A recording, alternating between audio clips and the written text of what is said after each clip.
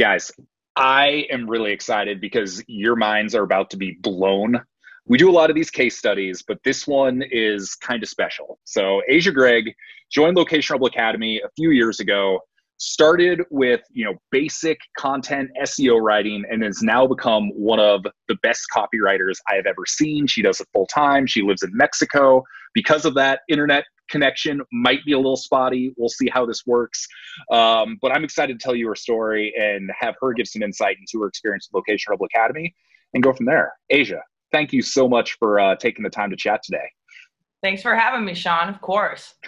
Dude, so let's go back a few years. Before you joined Location Rebel, where were you at? Why did you decide you wanted to join the course? Like, where were you at in life? Were you happy? Like, what was what brought you here? No, I hated my job. That's what drew me to Location Rebel so much. I don't know if, do you know of a lot of people that come to Location Rebel that are just super satisfied with their lives? Very few, very few. Yeah. I was in a job that I didn't appreciate. I was surrounded by cubicle walls every day, no window in sight. And Yep. I found myself more and more on all of my lunches and my breaks and right before work and right after work, I would be on the computer looking up basically how to escape my own jail cell. And I found Location 180. That was, Yep. I think yours was the first one I found. So for those of you who don't know, Location 180 was what this blog and what my blog was called before it was Location Rebel. So for years, that was what it was called. And then we made the switch in 2016. Location Rebel was the course. Location 180 was the blog. Now it's all under the same name. Continue. And you were talking about working from home or anywhere, anywhere in the world, which really enticed me because I also wanted the freedom to travel. I didn't want to be tied down. I wanted to be able to work wherever I had an internet connection. I did the whole read, Ferris's 4-Hour Work Week, Right. consume books like that, find more resources online. And then I heard about WDS. You said you were doing this thing called WDS, World Domination Summit. Yeah. And it happened to only be 3.5 hours away from where I was. And I had a bunch of personal time built up with this job, call center, by the way. One of the many great jobs you can have. And they wouldn't give me the time off, even though I requested it like a month in advance. I didn't have a ticket for WDS. I just wanted to go hang out and find out what was happening. Absolutely. And Joel Runyon was offering to take people bungee jumping. So I got a ticket for that. So you're like, cool people, go bungee jumping. I've got the time off. This should not be an issue. Yeah. Yeah. Or I've got the vacation days. I should be able to take the time off. Yeah. And they didn't give it to me. And so I quit because I didn't know that part of the story. Yeah. I was like, I'm not going to miss this. I'm going to go. For some reason, I just feel like I have to go. I hate this job. Bold move. Zero safety net. Oh my God. So, okay. So you do that. You come to WDS. Was it everything you were hoping to get out of it? How did that go?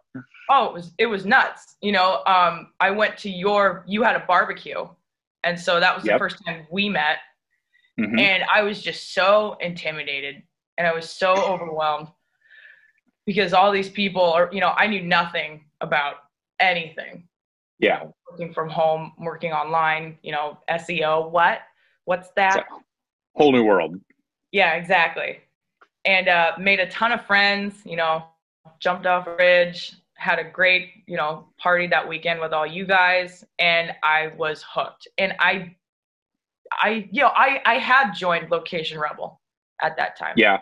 I had, because I think that was why I went down to hang out with everybody anyway, because I wanted to just get fully jump. Like, I'm part of this community. It's all similar types of people. Let's go meet these people in person and really take this to the next step. Yeah, because I wanted to find out too, are you full of shit? Yeah, that's the big question. People legitimately be like, is this a scam? Is this the real thing? So we'll get to that. But what was your experience like as you were getting going? Was I full of shit? Was it a scam? Did it work? No, I mean, I think one of the first things I said to you was you talk exactly like you sound in my head when I read your writing, Which is the best compliment anybody. I tell people, I hope I'm exactly who you think I am, like when you meet me in person. Like, I hope my online persona and my real life persona is exactly the same. That's how I know, like, I'm being authentic and doing a good job. So thank you for that.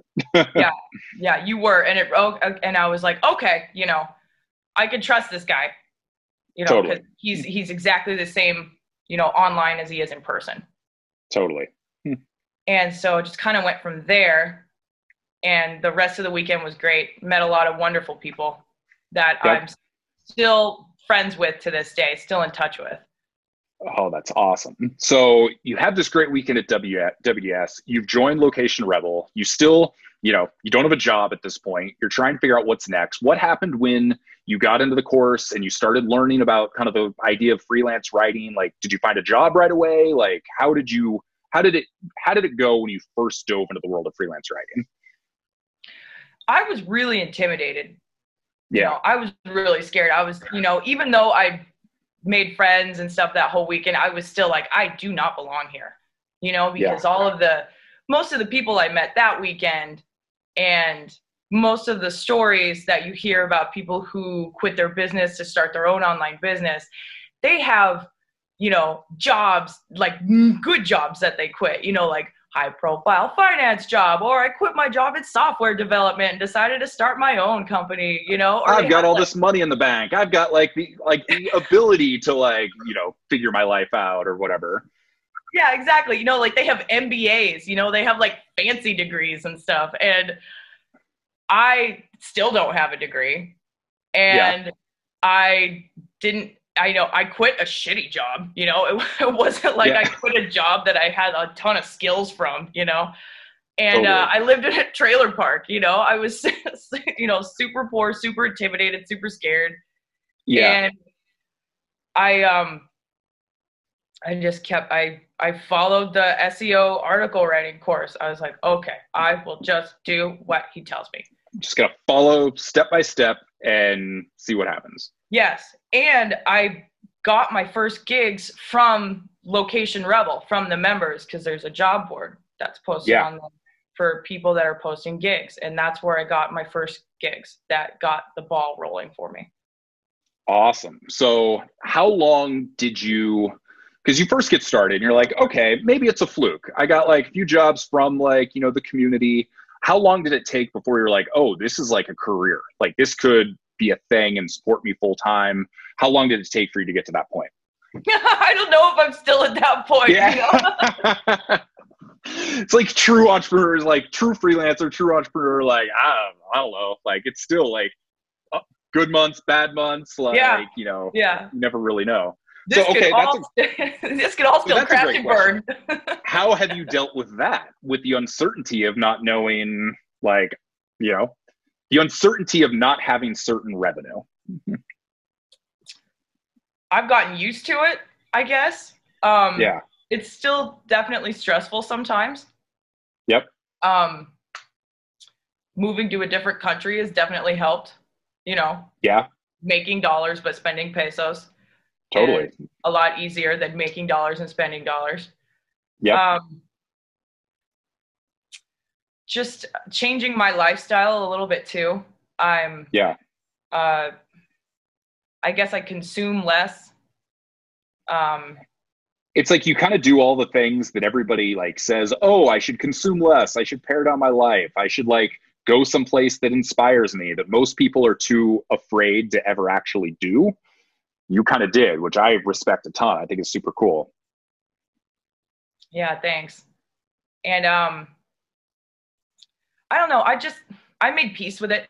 I made peace, because there's nothing certain in this world anyway. Even if you have a job that you're going to have next week and that you're going to get paid the same amount, week in, week out.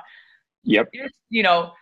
People, especially us that are doing this online stuff, we know that there's really no such thing as a lifelong career anymore anyway.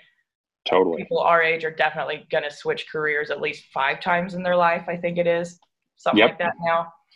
And so there's really, there's a false sense of security that a lot of people have.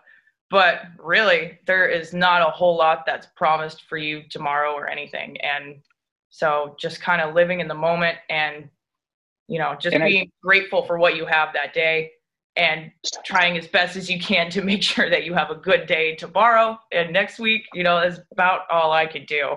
100%. And that's like one of the things that's kind of kept me going with Location Rebel. I mean, we were just talking before, we've been around for 11 years.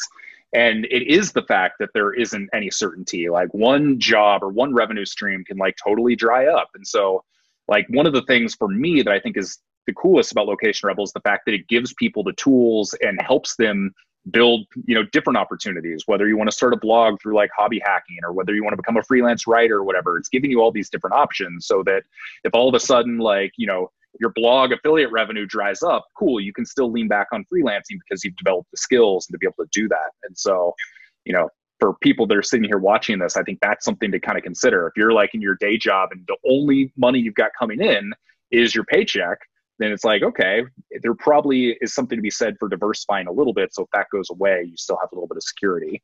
Do you agree with that? Yeah, I do. I do agree with that. And what I love about Location Rebel too is sometimes I'll wander back in there and check out blueprints that I've never checked out before, like a product design or what's that? Yeah, we've got a design, like the basic elements of design blueprint, information products. I've got a few that are kind of around that. Yeah.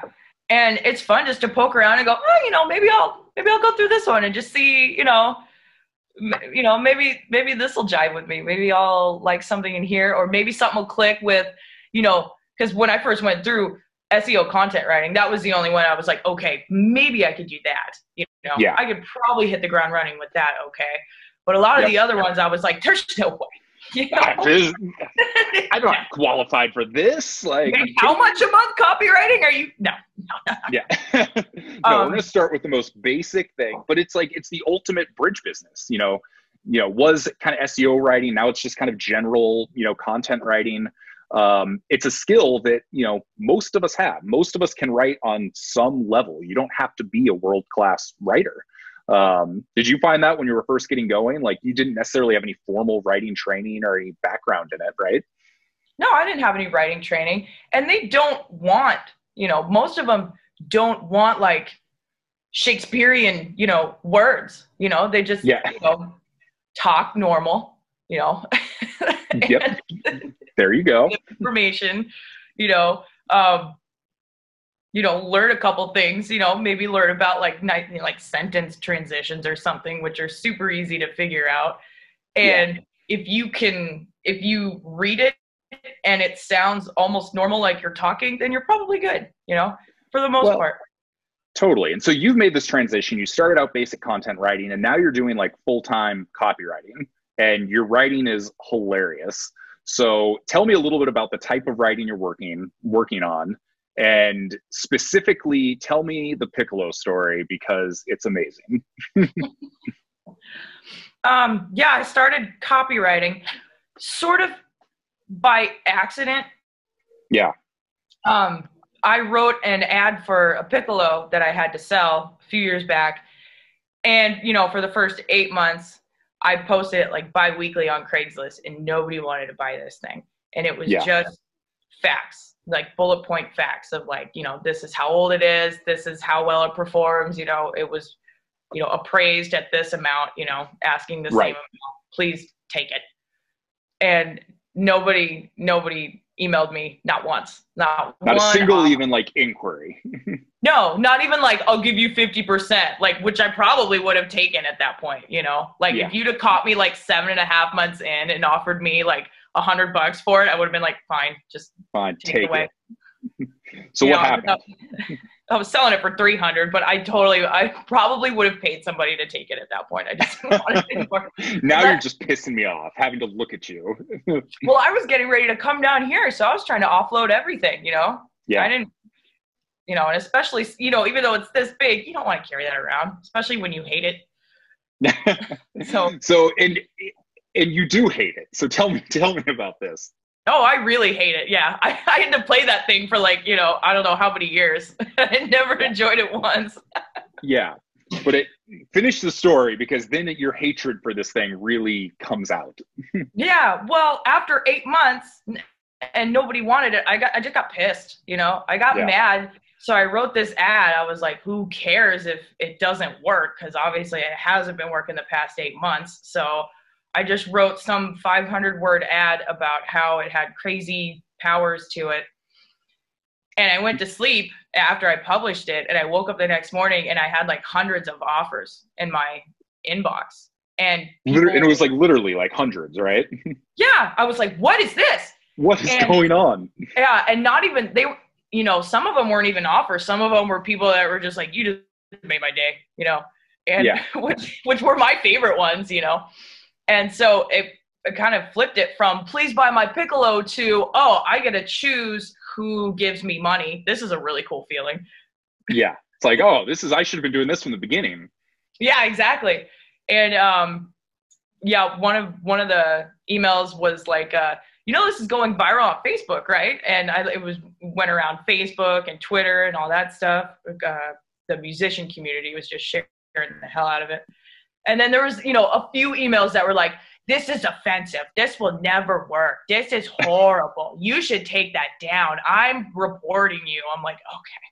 Yeah, okay. One was like, that's how you know you've written good copy, when you've divided people. You've got people that love it and people that hate it. If everybody's just like, whatever, then it's not going to do anything.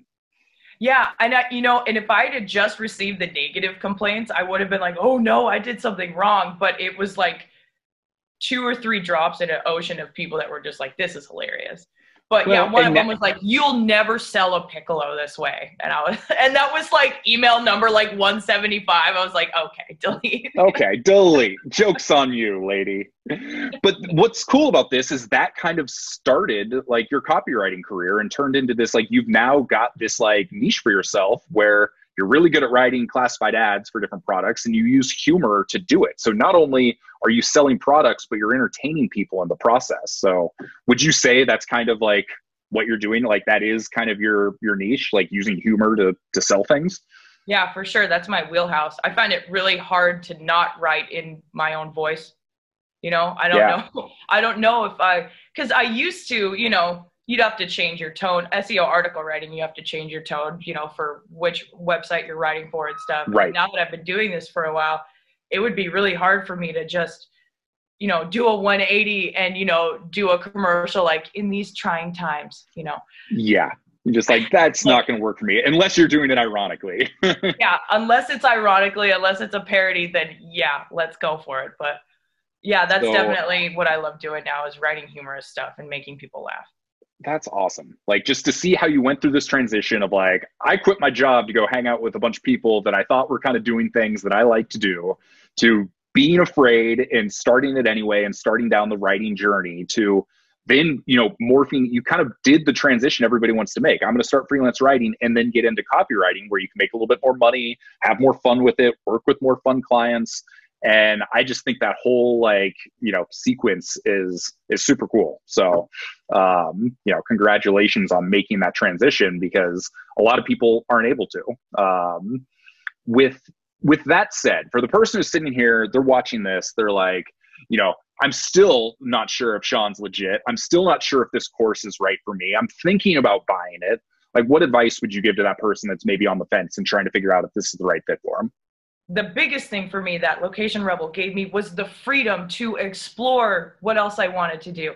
I didn't necessarily think I was going to be doing SEO copywriting and I was going to become like a SEO, you know, article rock star. But totally. I knew as soon as I jumped into it, I go, oh, you know, I don't necessarily need to become, you know, a rock star at one of these things that he's, you know, teaching me. But I understood that this is giving me a huge opportunity to, because now I have the freedom to explore, you know, different options. Totally. There's a million different options out there that I never even could see until I joined Location Rebel. And then I was like, oh, and so I went from just, oh, you know, I wish one day I could do this, to actually being proactive in finding ways to do that. And it never would have happened without Location Rebel. It never would have happened without finding your blog and meeting you and going to WDS, that was the other part too. I was like, okay, these people are awesome and I want to hang out with them more and I like being their friend. So what are they doing that can allow me to hang out with them more? And since I met you and I knew you were legit, I was like, okay, I'm going to follow his advice the best I can. And thank God I did. Well, it's awesome to hear. It's awesome to see the, success that you've had.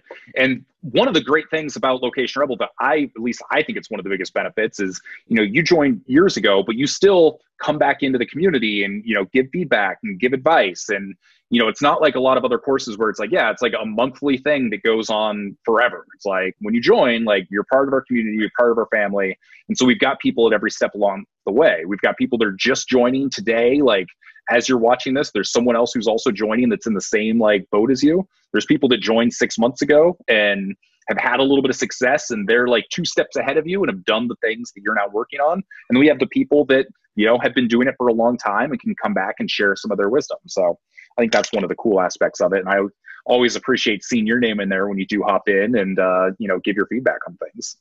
Oh, and I love it too, because I still remember writing my introduction, the first ever post in there. I was just like, I'm the dumbest person here by far, by far. Okay, don't fuck it up, but yeah. And then, I realized that everybody in there is so welcoming and so nice and so eager to help, but also eager to ask questions, Yeah. And that's what I learned too is, you can ask any question in there that you want. There's going to be somebody in there that has an answer, and there's going to be a ton of people with a ton of different perspectives and different 100%. When I'm seeing all these other people give this great advice and I'm going, wow, I would never have thought of that, or there's no way I'm ever going to be smart enough to be able to say something, that helpful, that valuable. And now I can come back in and I know something about this. Yeah. And I could turn around and help some people who are asking hey, can I get feedback on this? Or what do you think about this? I appreciate all of that. And I keep saying it, but thank you for being part of our community. I feel like I need to let you go since you are a very popular person right now with the phone. If there's people that are like, I want to hire this person to, do some copywriting for me, or I just want to get in touch, is there a way people can find you online, or what's the best way, people can get a hold of you? I bought a domain, but I haven't, I've been working on setting it up, but I have an email. It's either asia.gregg@gmail.com, or you could get at me in Location Rebel. I think I'm asia.gregg. Or you can email me through my work email, which is asia@wizardofads.com, because I partnered with an ad agency a couple years ago, the Wizard of Ads. So awesome.